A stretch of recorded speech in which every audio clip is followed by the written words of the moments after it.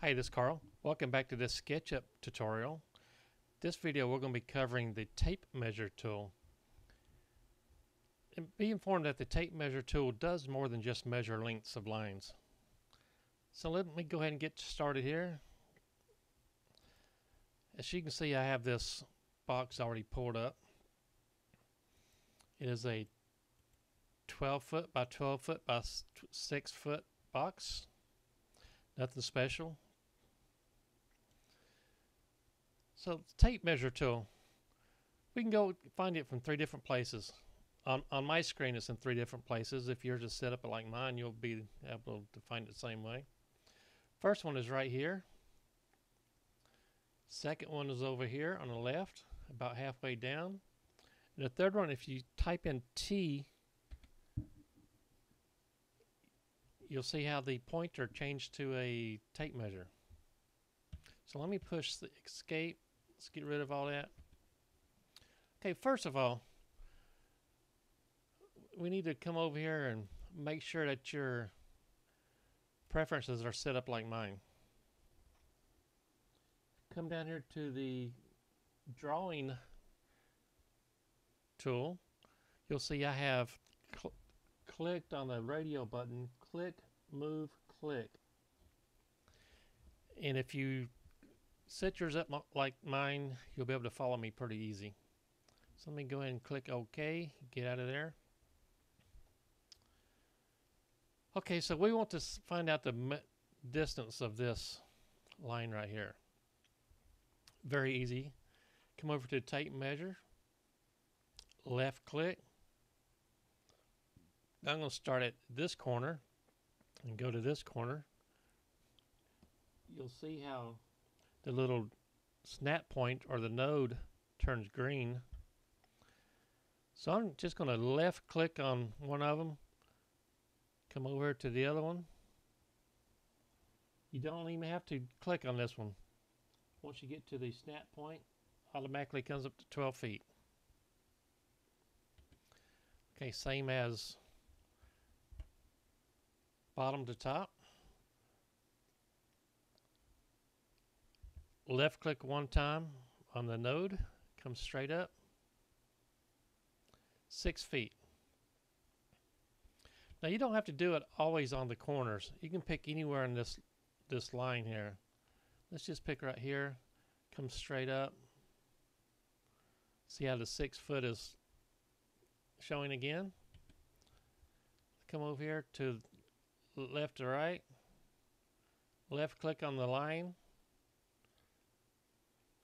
Comes over 12 feet. Very easy process. Now another thing that this tape measure will do is if you, let me escape out of here, hit the pick tool, you'll notice when I have the pick tool selected, I can pick different planes on this cube. We've gone over this in another video, so let's go back to tape measure tool. Left click on tape measure tool. Now I'm just going to pick anywhere on this line. Going to bring it this way. It's on the green axis. And I'm going to type in 2 in the foot mark. Hit enter. Okay, you'll see it left a line here, a reference line. I'm going to do the same thing for over here. Let's go over here, 3 foot. This one I'm going to come over here, 2 foot. Bring this one over 3 foot.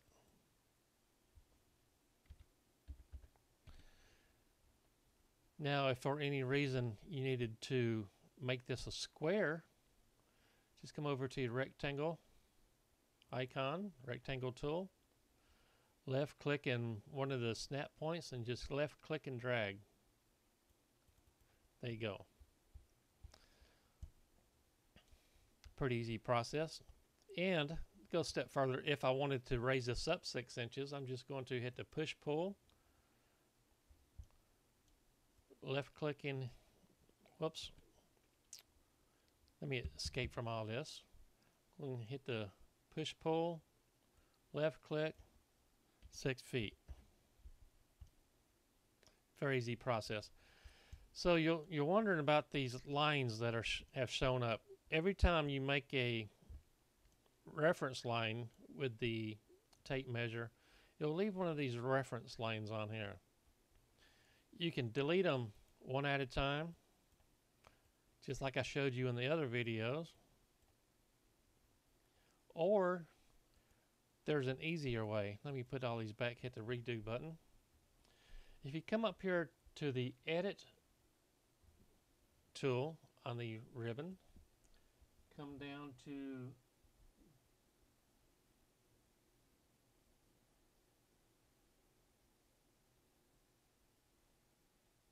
delete guides right here. Just left click on that and all the guides will be gone. Very easy process. I encourage you to try this out a few times. I appreciate you watching, and I hope you stay and watch the next video in this series. Thanks.